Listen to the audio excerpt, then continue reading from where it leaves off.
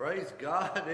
Here it is already Wednesday night, and I'm so excited. You know, this past Sunday was a wonderful service. My goodness, I just thank Brother Charlie for bringing a message that God told him to bring, and it was an awesome message. But me and him was talking Monday about when you all got out of the cars. Oh my goodness, I'm telling you, it was just like being raptured out here then, because everybody was standing out by the cars, just standing there, and you could just see the expression and the smiles on their faces. And listen, I'm telling you, it was awesome. And I cannot wait. I cannot wait till this Sunday when we get to come back in God's house and worship all together. I cannot wait to hear the message the pastor's bringing. I'm so excited already before we even get here Sunday. But it's so awesome to be able to come back to church. Thank God. See, it just shows you how much you miss Jesus when you're away from God's people. You know, we see Jesus every day. We walk with the Holy Spirit every day in our life. But God says we got to fellowship with one another. We got to come together in God's house and worship Him together. And when you don't do that, you don't feel that feeling that you need from the Holy Spirit. But anyway, before we get into what God's laid on my heart, let's go to the Lord in prayer this evening. Lord, we just thank you. We thank you for such a beautiful weather you blessed us with. Thank you for that wonderful service this past Sunday. Thank you, Lord, for each and every person was out there in that parking lot, standing beside their cars and just worshiping, praising you and getting prayed over. Lord, we just thank you for all that.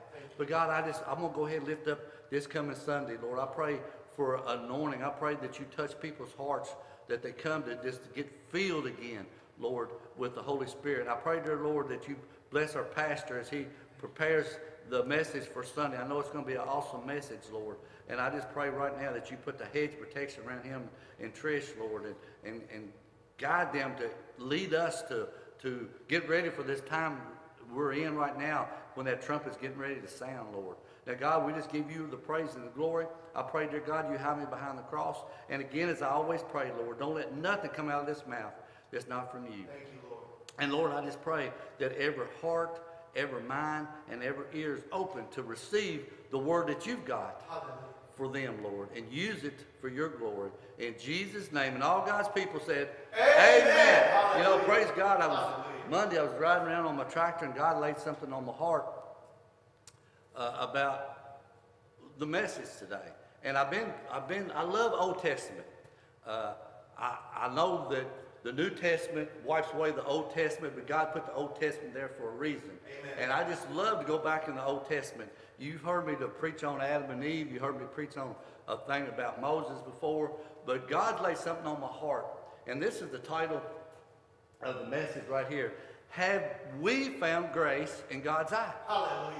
Think about that just a minute. Truly, have you literally found grace in God's eye? Has God looked down upon you and says, my good and faithful servant? You know, I preached that before. But has God looked down upon you, and is he pleased with the way that you're doing in this world today? Is he pleased the way that we're all doing when we're out of church and going around different people? Is he pleased with you when you go to work and you're around other guys and ladies that you're working with, and they're doing jokes and they're doing things?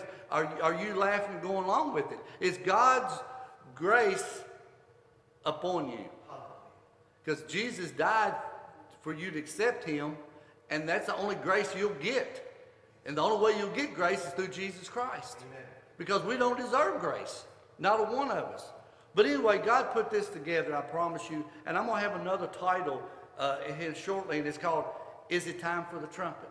And these two, really believe it or not, goes together. And here we're going to start with Genesis. And I love talking, like I say, in the book of Genesis, because that's when God spoke the world into existence. And he literally spoke it into existence. He said it and it happened. But we're going to be talking about a different story. We're going to be talking about the time of Noah. It says in Genesis 6, 5 through 6, then the Lord saw that the wickedness of man was great in the earth, and that every intent of the thoughts of his heart was only evil continually. Let me stop there just a minute. That tells me that there was a Garden of Eden, and God put Adam and Eve there, and he made it perfect. I think about that. I love to talk about that all the time. I want you to picture a garden that was just perfect, and Adam and Eve was there to take care of it. And they literally took care of it. But when sin come in, chaos happened. Amen. So now we're at the time of Noah, when everybody in the world that was living then, all over creation, all over God's creation that he created, that they was continually evil.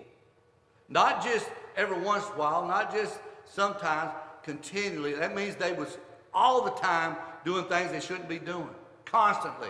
They had no thought about God. They had no fear of God. They didn't care about God. All they cared about was their self. Does it kind of remind you of things today? Amen. I'm going to prove that to you here shortly. As that scripture goes on, and the Lord was sorry.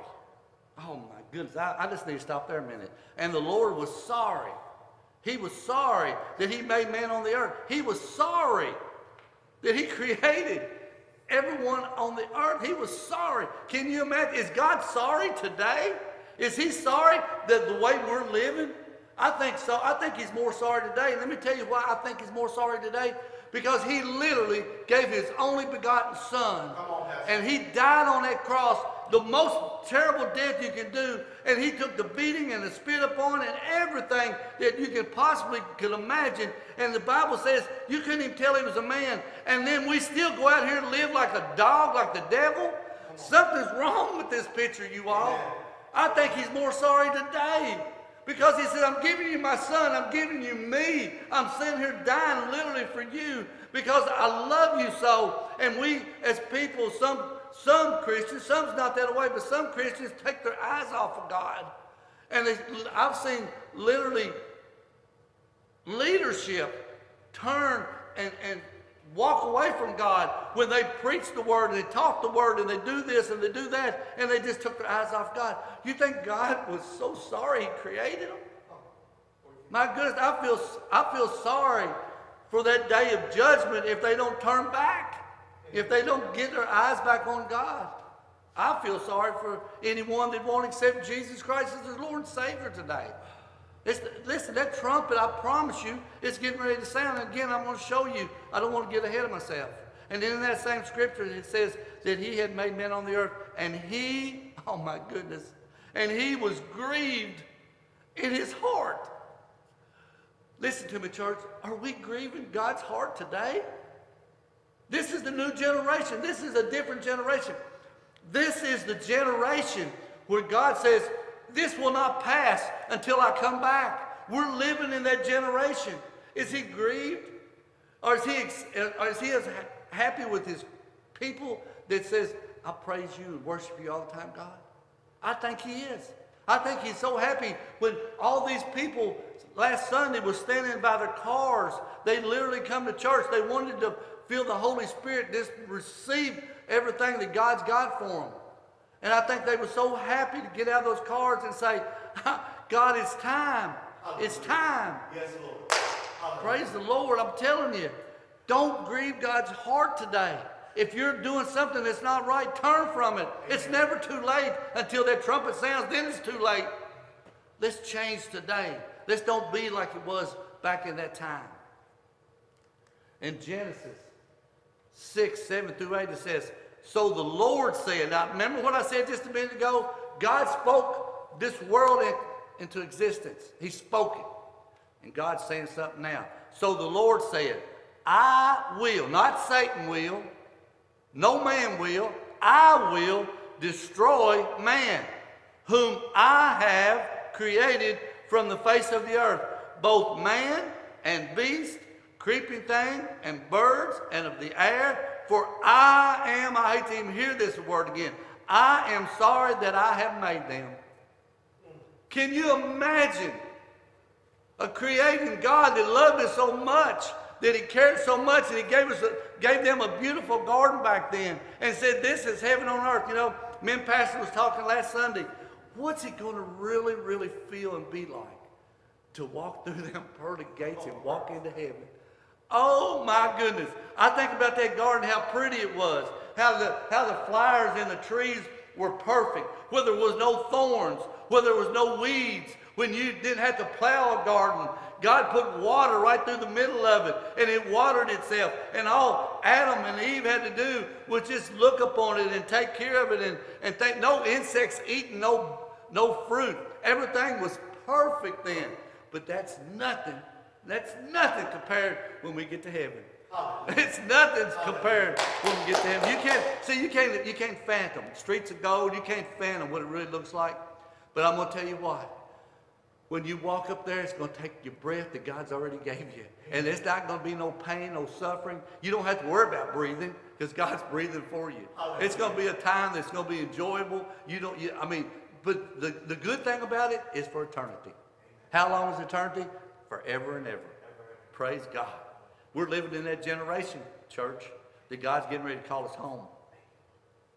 And then, in that same chapter, verse 8, and I laugh every time Joey does this. He says, but, and this is a big but. Truly, I'm telling you, this right here is a big but. He says, but Noah found grace in the eyes of the Lord. It didn't say Noah's wife found grace. It didn't say that Noah's 3 sons found grace. It didn't say that Noah's daughter-in-laws found grace. He said, but Noah found grace in God's eyes. The only one out of all the people in the world, including his wife and kids and his daughter-in-laws, he is the only one that found grace. And by Noah finding grace in God's eye, God took care of his whole family. Amen. How are you doing in your family life? Listen to me. Men of the house, has God found grace in your eyes?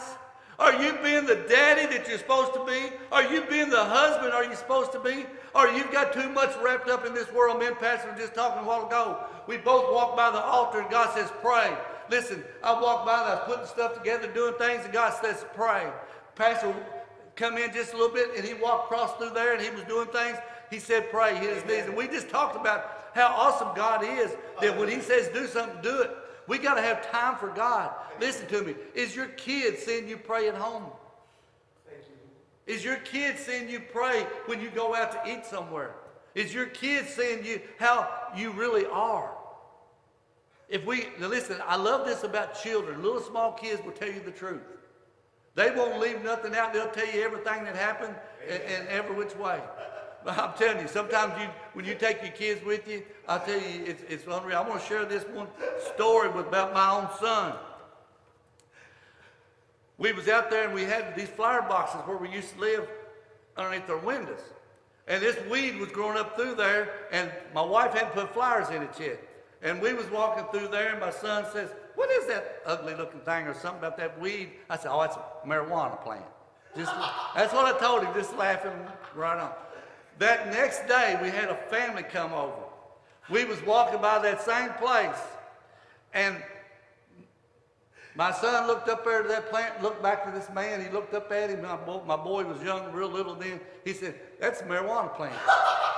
I could have went clear underneath that plant. I could have went underneath that box and hid myself. But see, you got to be careful what you say, because the kids will tell the truth, whether you want to hear it or not. Amen. And I'm telling you, we need to let our kids, if we take our kids out right now and brought them to church, set them up on this front row, which we've been missing those kids' children's time. Set them up on that front row. And we ask this question to them, how is your mama and daddy doing? What would they say? Oh, come on. I guarantee you there's a lot of you right now don't want your kids up there saying nothing. Because I've been there in my past. Good word. Let me tell you, kids will tell the truth. Kids will tell the truth. In Genesis 6:12 through 13 says, so God looked upon the earth, and indeed it was corrupt. I'm going to stop there a minute. God is looking upon the earth today. Amen. Is it corrupt? Yes. Huh? I think it's worse now than it was back then. Amen. I do. I think it's time. Time is running out. And I really believe the only reason God hasn't come is one more. Yes, there's one more that God's wanting to get home. There's one more. But I'm telling you, God's about finished. Because the Bible has to fulfill itself, and it's about done. So God looked upon the earth, and indeed it was corrupt. For all flesh had corrupted their way on the earth. And God said to Noah, the end of all flesh has come before me. You think God loved doing that? No, he hated it. He hated the way they was living. He hates the way that people live today. For the earth is filled with violence through them, and behold, I will destroy them. And guess what? He did. He shut the door on the ark when he told Noah to build the ark. He says, get 2 of each animal and take with you. Take your 3 sons, your 3 daughter-in-laws, your wife, and you go in and you shut the door. But let me tell you what Noah did before that time. He preached to the people. He begged the people. They made fun of him. They laughed at him. What are people doing today when we're trying to preach the truth and we're telling you the end's coming near? They're making fun of us. They're laughing about us. They say, oh, this nothing's going to happen. Everything's just going to be all right. It's just part of life. No, it's not part of life. It's what God wrote in the Word from the very beginning of Genesis to the end of Revelation. Amen. And from that point to now, which we're living in Revelation now, we're living in the time the tribulation is getting ready to happen. And God is getting ready to take his people home. And he says, that door will shut.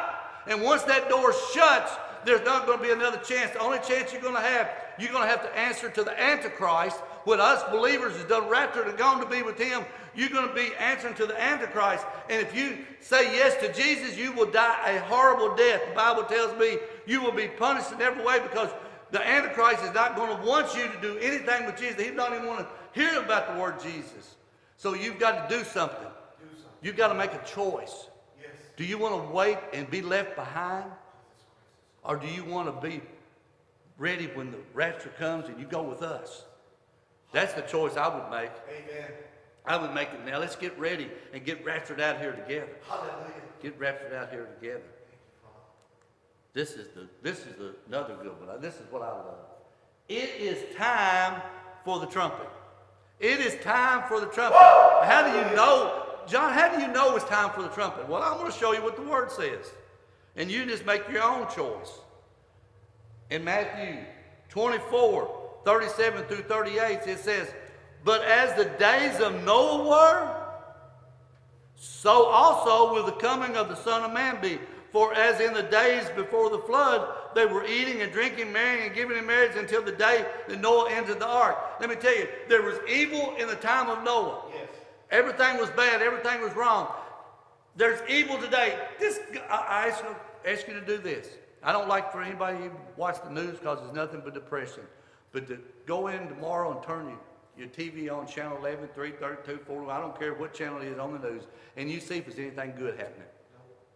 I don't care. There's riotings. There's people killing each other. There's even family killing family, literally tearing them apart and burying them. I mean, you think God is not sorry that he created some of the people today as he was back then? Do you don't think it's not as bad now as it was then? Listen, we have got computers. We have got telephones. We can look at pornography anytime we want. We can look at things that get so much sin in our eyes and our heart that they couldn't even do back then. And they was evil back then. That God said it was so evil, it was just continually they was living in it. I'm telling you, there's continually people living in today. They're living with homosexuality. They were living with thieves and stealing and everything, every kind of sin you can imagine. But let me tell you this, please listen to me. Every sin that I mentioned, you can turn from it and get on your knees and cry to God and ask Jesus Christ in your life, and he will take it before that trumpet blows. Yes. Because I'm telling you, it's time. Yes, it's time for that trumpet. It's time for all this to change. God has said, get ready. He is going to blow that trumpet just real soon. It's getting ready to happen. I'm going to prove it to you in some more scriptures. Hallelujah. My goodness. Glory to God. God shut the door at the ark, and he's getting ready to close the door when we're raptured out of here. Amen. Matthew 24:39. It says, and did not know until the flood came and took them all away. So also will the coming of the Son of Man be. See, I'm preaching the truth to you. Amen. Pastor preaches the truth to you. We're going to have things left here when we're gone. Yes. And you're not going to be able to say, well, I did not know. I did not hear it. Well, the only reason you did not know, the only reason you did not hear it is because you wasn't listening. Amen. You wasn't taking the truth that God gave you and done what you're supposed to do with it. And that was just like it was back in Noah's day.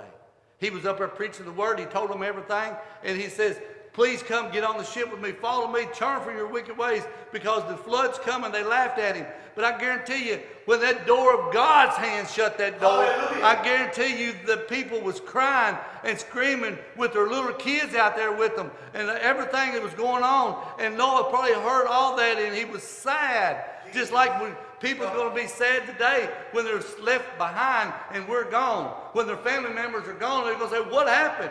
And they're going to finally listen and say, oh, I remember what Noah did on the ark. He told them, but they didn't listen. And the preacher told me, but I didn't listen. Jesus. I didn't listen. It's going to be too late. It's going to be too late. 1 Corinthians 15, 51 through 52 says, listen to this, church. Please listen to me. Behold, I tell you a mystery. We shall not all sleep. Praise God. But we shall all be changed. Who's we? Us. It's us. We're going to be here this time. We're here now. The Bible tells me again, this generation will not pass. When Israel becomes a nation, they become a nation in 1948. From that generation to now, it will not pass till this happens. In a moment, can you imagine? In a twinkling of an eye. I mean, I thought about this when I was preparing it. I try to twinkle my eye. I think, my goodness, I can't even do it fast enough. That's how fast it's going to be, Pastor. Just like that. You can't even speak it fast enough as God's going to happen. Just in a twinkling of an eye. At the last trumpet. Oh my goodness. For the trumpet will sound. Woo, and the dead will be raised incorruptible, and we shall be changed. Oh my goodness. We're going to come out of these old rough bodies and be in a body created by God that's going to be perfect. No more hurting.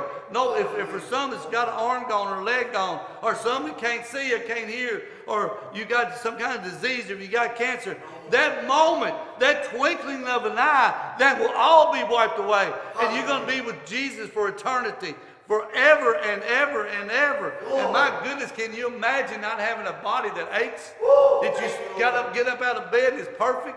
You jump up and run to anything, you get excited. My goodness, what kind of body? Why can't you believe that, church? I'm getting excited, tore up right. Woo! I don't even know what words coming out of my mouth anymore. And this next scripture is the very same thing. So this is in 1 Corinthians a while ago. Now I'm in 1 Thessalonians. And look what it says. 4:15 through 17. For this we say to you by the word of the Lord, that we who are alive and remain until the coming of the Lord, which is us, will by no means precede those who are asleep. We won't die. We're going to be in a twinkling of an eye. For the Lord himself, for the Lord himself, for Jesus Christ himself, will descend from heaven, listen, with a shout. Listen, I have been in churches in my whole life, and there's so many churches that I would have to sit on a pew, and I couldn't even whisper without getting in trouble. This tells me that God tells you, get in church, shout for his glory. Get excited for his glory. Be praising for God, because God himself, look at it. For the Lord himself will descend from heaven with a shout. I'm telling you, we better be shouting in church today. Yes. We better be praising God. Don't be sitting with your hands on your bottom, underneath your bottom, and sitting there and afraid to even say amen. Listen, jump up and run around the church. I don't care. As long as you're doing it not for you, but for God. Main thing you're doing is for God, because you're excited for what the Holy Spirit's getting ready to do. Hallelujah. Listen to me. We're not going to be in this building very much longer. We're going to be raptured out of here. Yes. Let's have some next Sunday. This coming Sunday, let's get excited. Let's praise God. Let's shout. Because God loves us so much. Praise the Lord. With the voice of an archangel. Woo, and with the trumpet of God, and the dead in Christ will rise first. Thank you, Father. The minute the dead in Christ rise, we're right behind them, Pastor. Amen. And we're not going to die. We're going to be jumping. We're going to be gone in the twinkling of an eye. In the twinkling of an eye. And listen, my last scripture, and this one here just does the whole message. In 1 Thessalonians 4:17, I want you to take a look at this picture. I want you to look real close at it. There's a man and a woman holding arms. There's another one over there holding arms. That's us right there. Yes. Look, that's us. In a twinkling of an eye. Thank you, Lord. That's us. But look where we're heading to. Jesus Christ. Look who it is. Hallelujah. It's Jesus, the Son of God, God Almighty, Father, Son, and Holy Spirit all in one, standing there with his arms wide open, saying, it's time. The trumpet sounded. I done made that shout, and look at us go. I mean, just in a twinkling of an eye, that's where we're going. Look in this scripture, what it says. Then we who are alive, that's us, church, and remain shall be caught up. That's raptured together with them in the clouds to meet who? The Lord in the air. And thus we shall always, oh my goodness, be with the Lord. That's where we're going to spend eternity. My goodness, that's the end of the story. Hallelujah. I took you to the beginning of Genesis. Glory. And look what's happened from the time of Genesis all the way to the time of Revelation. Look what's happened. But that's still not the end. That's the end for us. We're going to be with God. But there's going to be people here left behind. That's where our hearts need to be right now. Is reaching out, church, to the ones that don't know about him.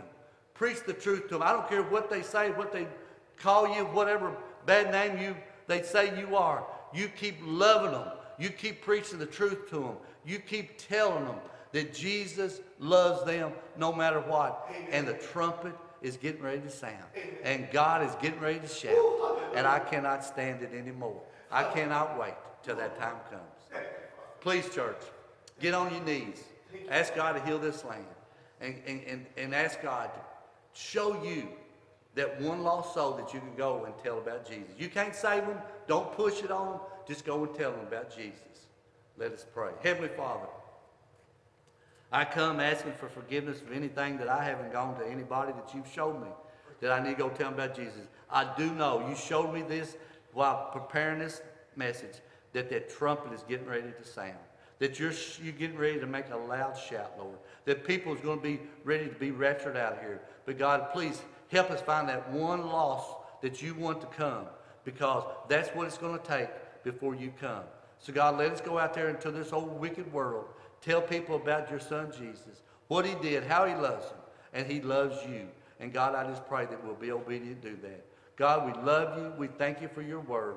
Thank you for your son Jesus. Thank you for Holy Spirit living in us. And God, thank you most of all for you, Father, because you are one, Father, Son, and Holy Spirit.